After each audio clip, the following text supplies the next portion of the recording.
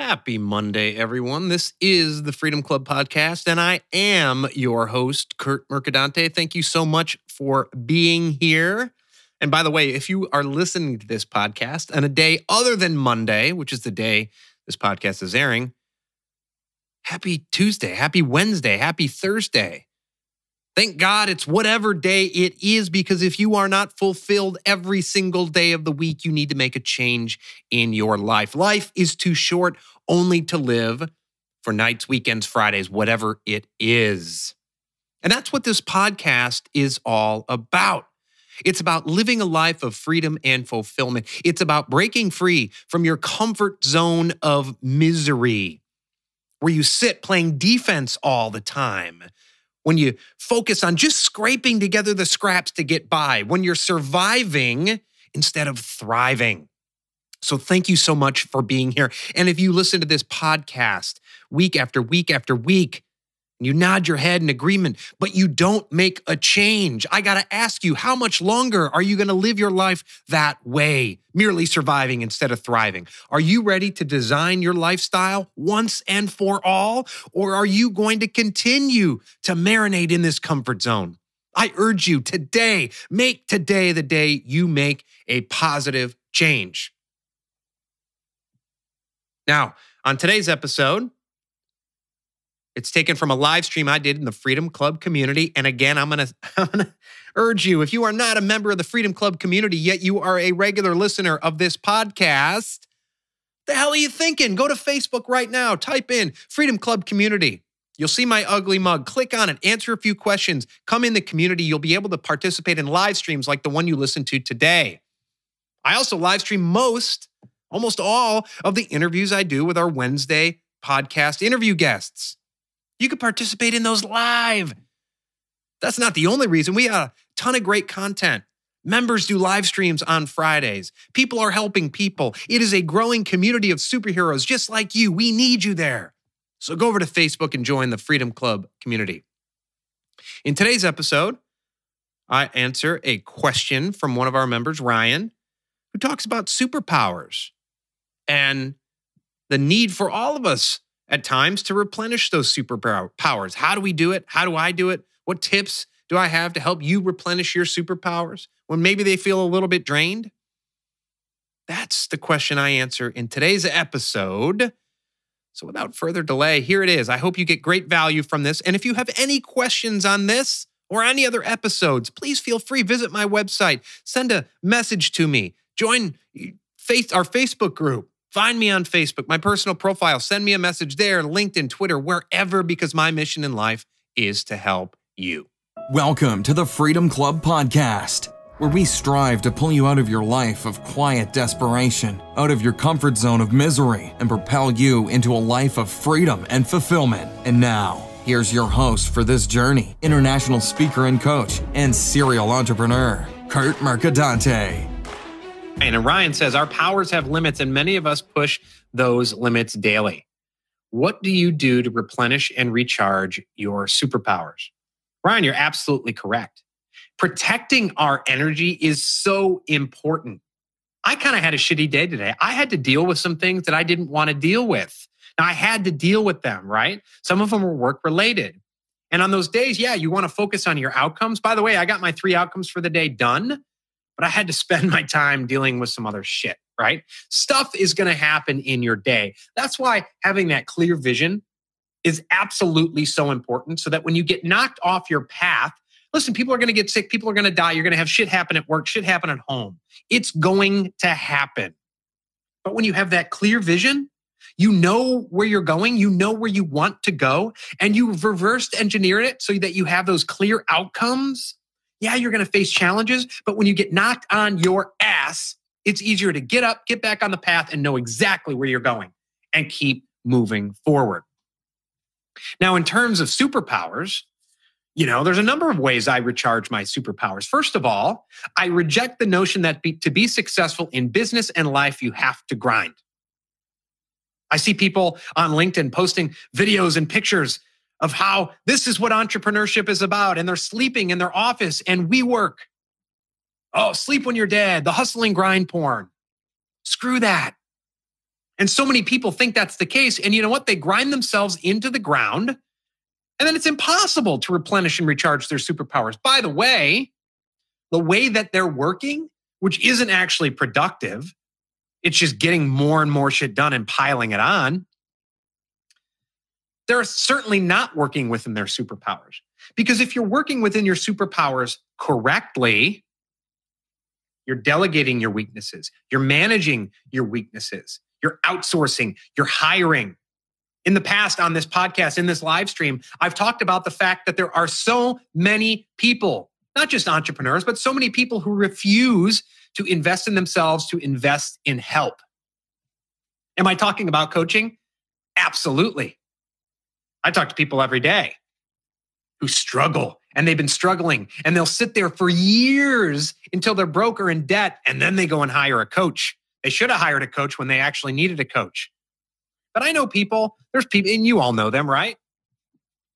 They'll buy a flat screen TV and a new car, but they will not go to a doctor because they have a $500 copay, and they'll say they can't afford it.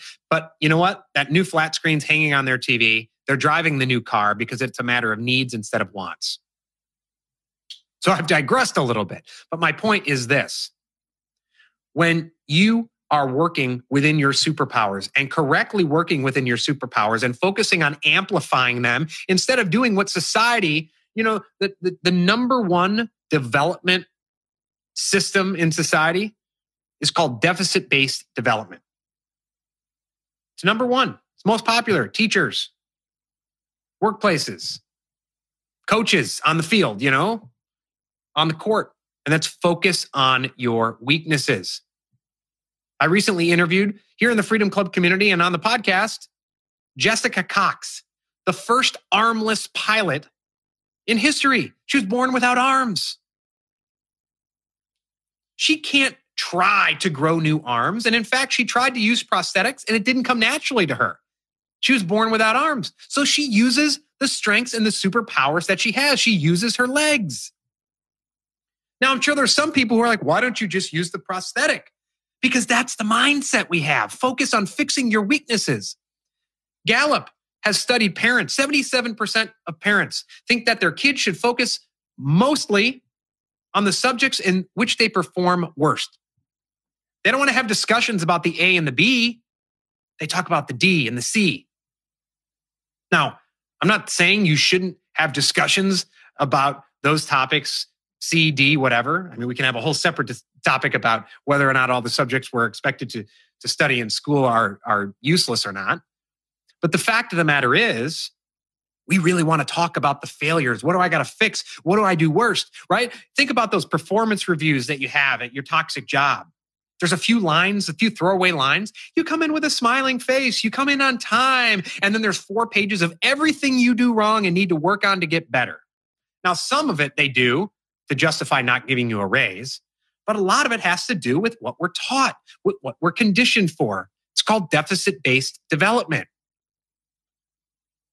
So if you're truly working within your superpower zone, things are coming more naturally.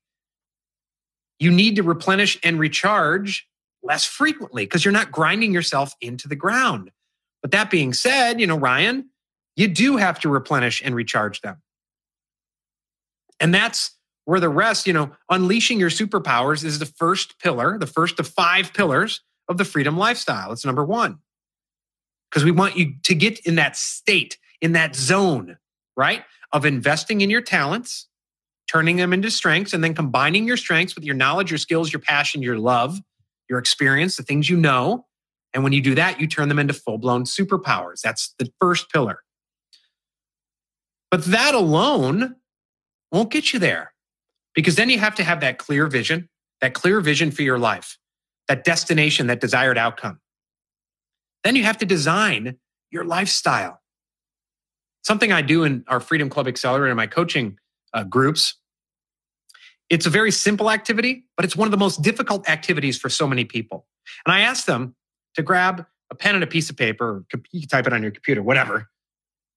I say, I want you to clearly define, write down on 1 page, what you want, not what you think you're supposed to write down, not to think what's responsible or practical. How do you really want your lifestyle to look in 1 year?